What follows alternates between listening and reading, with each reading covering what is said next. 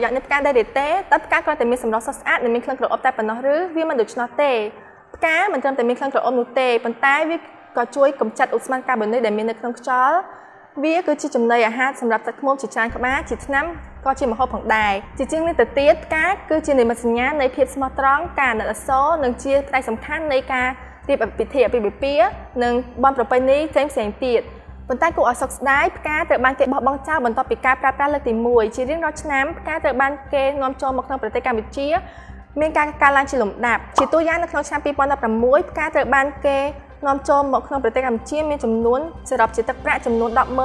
$10,000ជារៀងរាល់ថ្ងៃមានផ្កាជាច្រើនត្រូវបានបោះចោលការបោះចោលផ្កាខ្ជះខ្ជាយជាផ្នែកមួយនៃបញ្ហាបរិស្ថានដូចជាការយកថង់ប្លាស្ទិកមកច្រកផ្កាមួយទៀតនៅពេលដែលយើងបោះចោលផ្កាទៅក្នុងទឹកទន្លេវាធ្វើឲ្យពលសត្វក្នុងទឹកដូចជាត្រីជាដើមទាំងនេះដោយសារតែផ្កាទាំងនោះផ្ទុកនូវសារធាតុគីមីដើម្បីឲ្យទុកបានយូរដូច្នេះនៅពេលដែលសារធាតុគីមីលាយជាមួយនឹងទឹកទន្លេវាអាចក្លាយទៅជាសារធាតុពុលតែយើងគួរធ្វើមិនអញ្ចឹងដោយសារតែឃើញនៅបញ្ហានេះហើយទើបក្រុមខ្ញុំចង់យកផ្កាទាំងនោះមកកែច្នៃហើយនឹងប្រើប្រាស់បន្តពួកខ្ញុំគិតថាផ្កាដែលគេប្រើប្រាស់ហើយយ៉ាងហោចណាស់ក៏វាមានក្លិនក្រអូបជាប់ជាមួយនឹងវាដែរដូច្នេះបើសិនជាយើងយកវាមកធ្វើជាផលិតផលដែល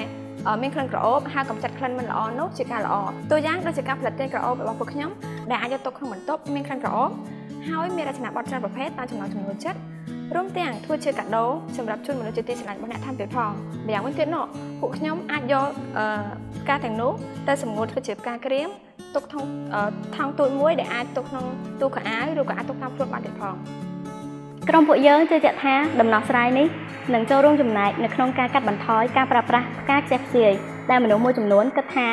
ការប្រើប្រាស់ផ្កាច្រើនលើសលប់នៅក្នុងកម្មវិធីមួយអាចនឹងដូចជាការយកលុយរបស់ពួកគេទៅបោះចោលអញ្ចឹងដូច្នេះហើយតើអ្នកចង់ឃើញផ្កាទាំងនោះត្រូវបានគេបោះចោលក្នុងធុងសម្រាមឬក៏ប្រើប្រាស់ម្ដងទៀតនៅក្នុងរូបរាងថ្មី